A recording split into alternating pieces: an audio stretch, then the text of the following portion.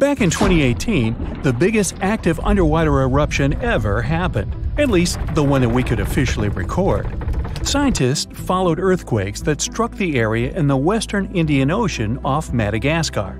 Between 2018 and 2021, over 11,000 earthquakes struck a small island called Mayan between Madagascar and Mozambique. The strongest one had a magnitude of 5.9.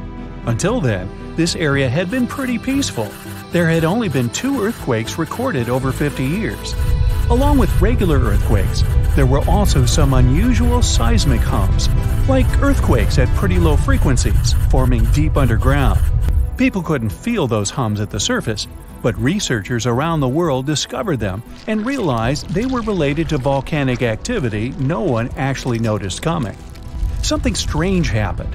That underwater eruption created a giant skyscraper-sized volcano. This new underwater volcano turned out to be around 1.5 times the height of One World Trade Center in New York, and almost 10 times bigger than the Statue of Liberty. The area where it appeared had been explored in 2014, but it was almost flat, peaceful, and empty back then. Now, there is an actual volcano nearly 8,500 feet below sea level. The volcano gets its magma from a super profound reservoir located nearly 34 miles underground. It's the deepest reservoir of volcanic magma that we know about. The Earth has layers, and the middle one is kinda chunky. It's very much like peanut caramel filling many chocolates have. Research shows there are probably hunks of oceanic crust deep inside the Earth's liquid mantle. They're stuck there, creating large lumps in something that was supposed to be a smooth layer. Our planet has a rigid outer layer. It includes a hot upper mantle and cracked crust. The hot mantle moves and churns all the time, making the crust at the surface move too. This way, the oceanic crust dives into the depths and makes huge magma plumes go up toward the planet's surface. Scientists even found an ancient piece of the Pacific Ocean hundreds of miles underneath China. Those are the old remains of the Pacific seabed from long ago, and they were pulled downward below Earth's surface into the mantle transition zone. This rocky slab that used to be at the bottom of the ocean is made of the crust and some solid parts of the upper mantle. Most of the volcanic activity on our planet happens where we don't even see it, under the surface of the ocean. About 70% of all volcanic activity happens in the oceans, and mostly in the area of the South Pacific, with over 1,100 volcanoes squeezed into that area. Coastal cliffs, mountain changes, soils, and sediments that line valleys. These are only a small portion of the rocks on our planet. Oceans hide so much more deep down below the Earth's surface. In between the Earth's surface and its core is the mantle. It's a warm, thick layer of rock that moves and flows constantly. Some hundreds of miles below, there's a place where diamonds grow. As they form, they go through high temperatures and pressure, after which they eventually freeze. That way, when they arrive at the surface, scientists can explore their structure, find out how they formed, and understand better what's going on in the depths of our planet. Thanks to diamonds, they realized the mantle was very wet, and it possibly contained much more water than all the oceans on Earth. Our planet is eating up its own oceans. As its tectonic plates move, dive, and go beneath one another, they drag huge amounts of water into the Earth's interior. The water beneath the surface of our planet can help with developing magma and lubricate faults, which actually makes earthquakes more likely to happen. Water is actually stored in the minerals. It gets incorporated into the planet's crust when new oceanic plates form. They go through the process of bending and cracking as they grind under other plates, and huge amounts of water then go deep into the crust and mantle. Scientists research an area that's 18 miles under the surface. They realize these zones pull 3 billion teragrams, which is more than 2 billion pounds. Any ocean is like a whole new world. There are incredible sceneries below the surface, magnificent waterfalls, lakes, and rivers.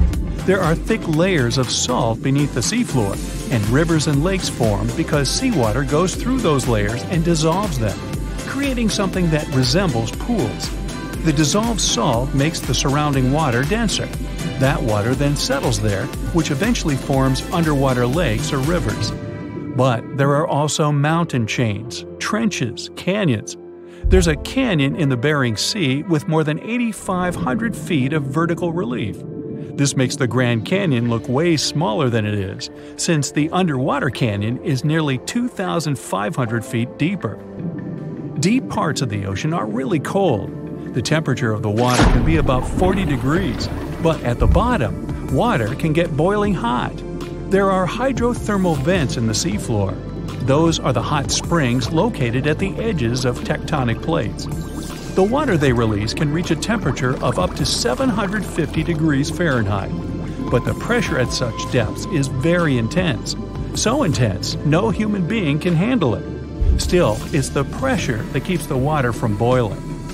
Ocean depth is on average 2.3 miles. Light waves can still enter at 3,280 feet, even though it's in a very small amount. So all the mysteries hidden below that point remain in total darkness. The actual illuminated part of the ocean goes until 600 feet. Even though the sun gives us light, most of our planet is dark all the time. It's all because of the oceans, covering over 70% of our planet. The loudest sound that came from an ocean, and of the loudest sounds ever recorded, came from an ice quake. It was so loud, researchers picked it up by sensors more than 3,000 miles away. There was a seismic activity that made frozen ground break down. The Antarctic ice sheet is bigger than the continental part of the United States and Mexico together.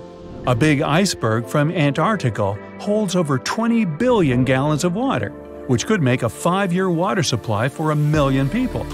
Humans can generally drink sea ice, although we can't drink seawater. As time goes by and the ice ages, the brine trapped between ice crystals drains out. That way, ice becomes fresh enough to consume it. If all the ice sheets and glaciers we have on the Earth melted at the same time, the sea level would rise another 260 feet, which is just a little shorter than the Statue of Liberty, the height of a 26-story building. Clams live long enough to tell us more about oceans past.